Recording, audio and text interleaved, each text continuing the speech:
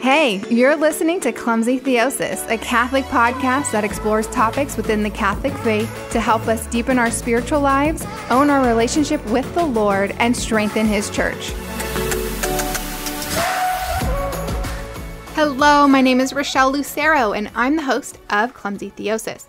By the time that you hear this episode, I will have taken the last week off so that I could get ahead a few episodes. And the reason that I did this is because, drumroll please, I have set up a weekly email that will email you the latest episode on the day that that episode is released. And I needed to get ahead with my episodes so that I could coordinate them with the emails. Now, this is huge, and I'm really excited about this for a couple of reasons. First, I know from personal experience that sometimes the apps that we listen to our podcasts on, they don't always send us a notification that a new episode was released. Or we run into the situation where the app freezes somehow, and it doesn't even show that a new episode is even listed or available. And we have to uninstall the app, reinstall it, and there it is. And you can bypass all of this by having this email sent directly to your inbox, and it'll notify you that a new episode is out.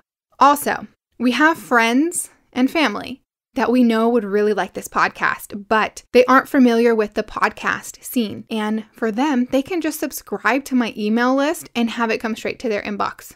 And lastly, I have new developments that I'm working on. And this is one of the 3 that I mentioned in the last episode, but the other 2, one of them has to do with merchandise and the other one has to do with a new donation system with this reward program.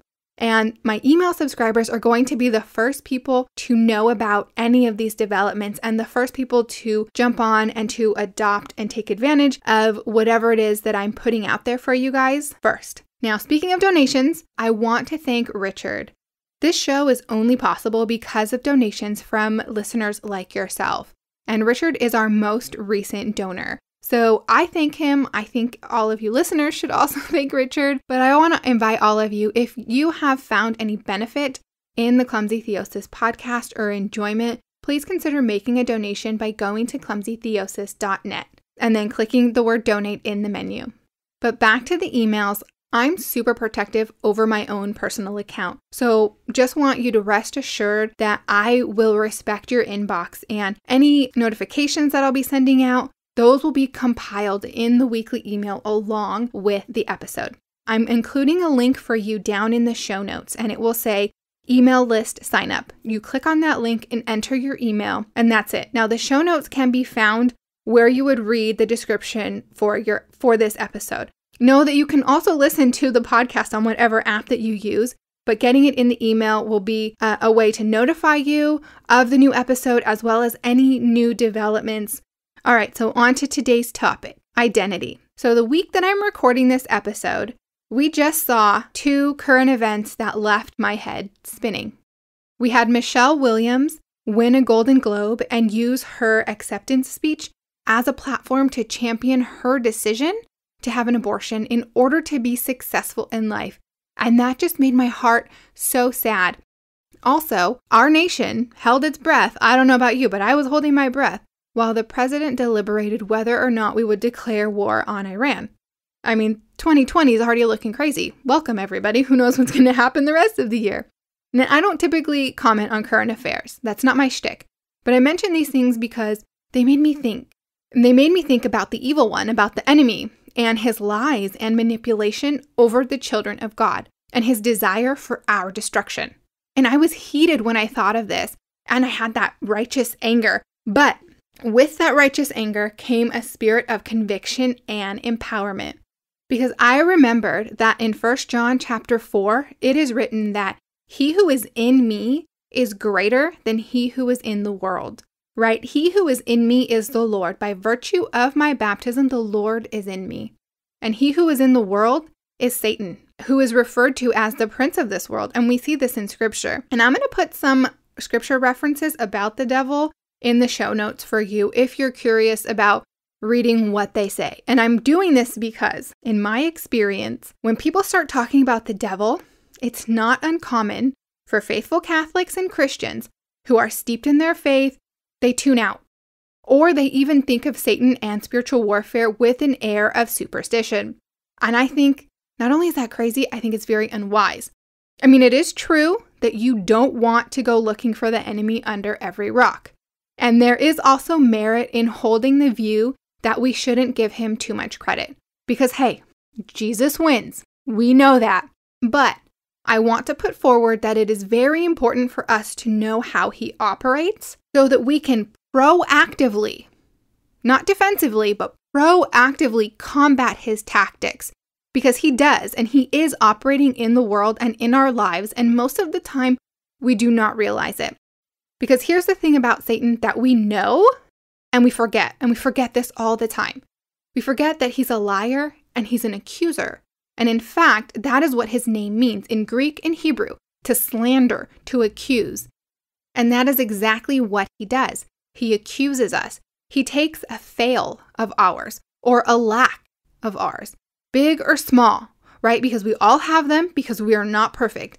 And he takes them and he blows them up and he conflates them. And then what he does is he attacks our identity by accusing us of being something less than who we are.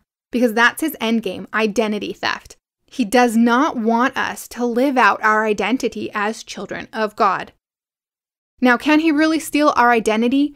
No, but we can believe him. And in doing so, we deny our own identity and its power. Now, the point of this episode is to find the why behind the what so that we can address it. And the what is today's topic, our identity as children of God. Also connected to that is the enemy's attack on our identity. So we want to look at the why. Why do we fall for this? It's because we come into agreement with the enemy's accusations. Now, one of my good friends, she's a prayer powerhouse, and she's the one who introduced me to this language of agreement. I remember being in a group text, right? It was me, her, and a few of our other friends, and I was speaking blessings over one of our mutual friends in this group text. And this friend of mine, she chimes in as soon as I send out my text message. She chimes in and says, I come into agreement with that. And I had never seen or heard anything like that. And I was like, ooh, I like that. Because here's the thing. When we come into agreement with words that are spoken to us, spoken about us, or even the words that we think, we are declaring them over our lives and giving them authority. And as I say that, I realize that that can seem kind of like some new agey mumbo jumbo, but there are at least 100 scripture verses, there's probably a lot more, but 100 scripture verses about the power of words in our lives and in the world. And I love Proverbs 15:4 that says, gentle words bring life and health. That's big, to bring life and health with gentle words. That's huge. But then it goes on to say, a deceitful tongue crushes the spirit. And that's what the enemy does. He has a deceitful tongue and he's trying to crush our spirit. So when we agree with the accusation that he's putting forward, we are giving him authority over those areas in our life. And it's so easy for us to agree with him because he's tricky. And he always presents us with something that is true, something that is a fact. And it's evidence that we can't fight because it is an actual fact that happened. So here's an example, and I think this is relatable. When it comes to friendship, I have come to a point in my life where if I want to spend any quality time with my friends, I have to schedule something out with them at least 2 weeks in advance. Because that's just the place where we're all at. We're all at different stages and places in our life with different responsibilities and timetables. And we have to be very intentional about getting together and spending time. On more than one occasion, I've seen a picture on social media, and I know that people have experienced this also, where I see my friends out together, and I've had these thoughts that turn into accusations. At first, I'll think, oh, it looks like they had a good time. I wish I could have gone. But then almost within that same thought, I have these paranoid questions and accusations that come up with inside of me.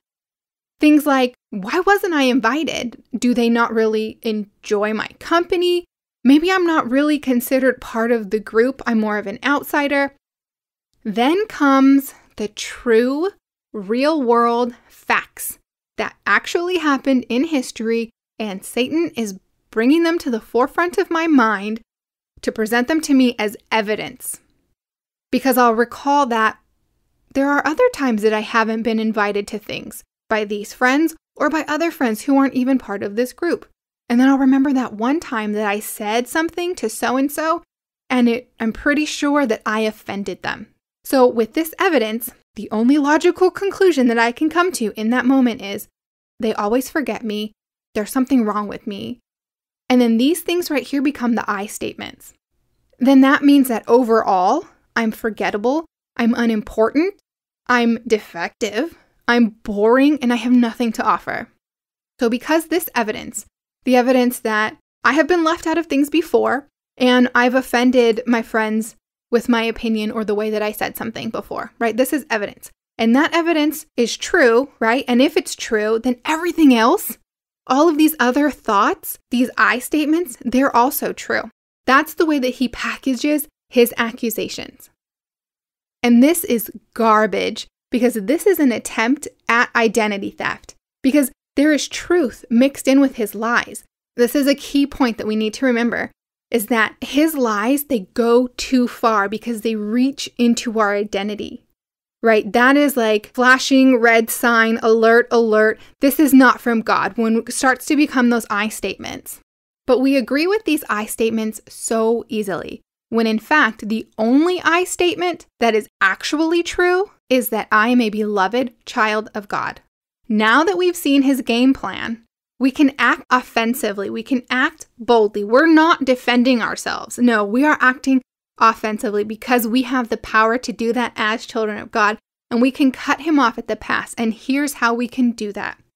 First, we need to begin to heal our own perception about our identity and claim the one that has been given to us by the Father. By the time you hear this, last week's gospel will have been on the baptism of our Lord. And what did the Father say to Jesus?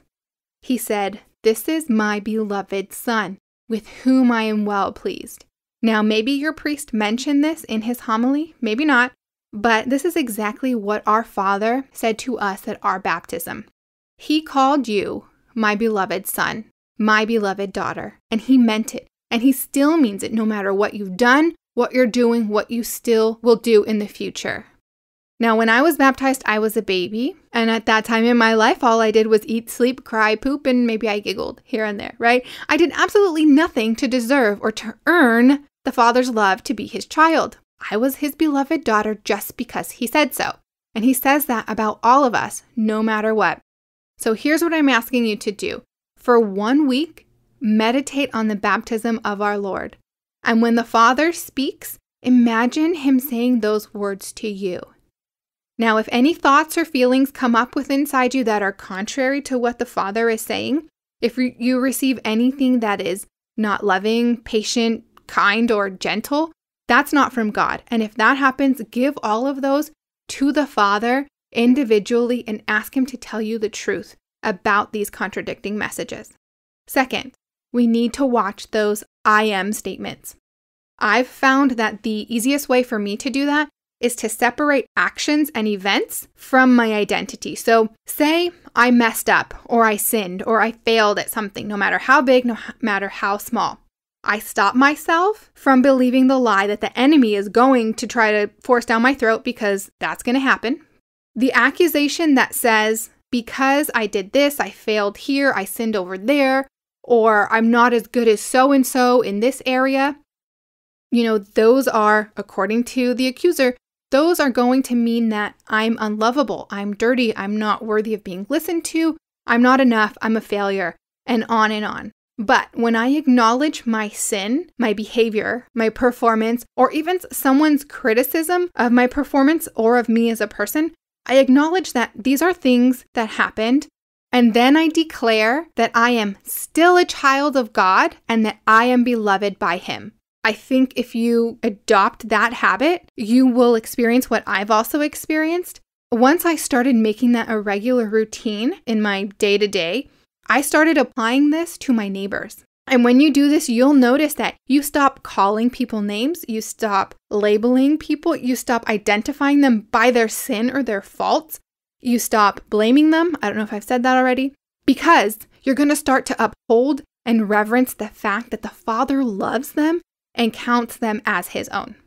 I am eager for all of you to grow in your identity. In fact, I'm depending on all of you to do just that, because you can't become who you were created to be if you don't know and you don't live out who you are as a beloved child of God. Same thing goes for me. And you know what? I need your unique brand of sainthood to exist in the world, just like you need mine to exist. All right, so I hope this episode stirred some fire within you. I know that I'm really pumped. I feel like super empowered.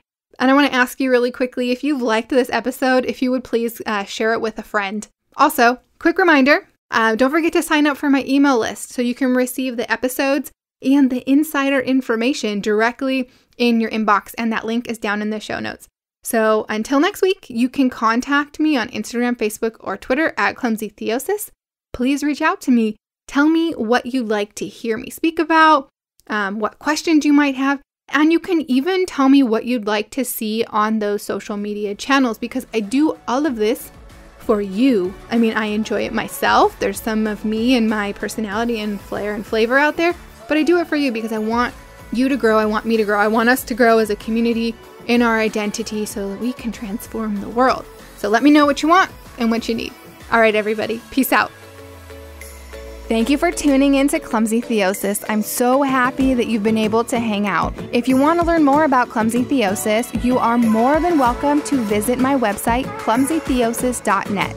From clumsytheosis.net, you will also be able to contact me if you're interested in booking me as a speaker, or if you're just feeling generous and you'd like to make a donation. Remember that together we can transform the world by letting the Lord transform us.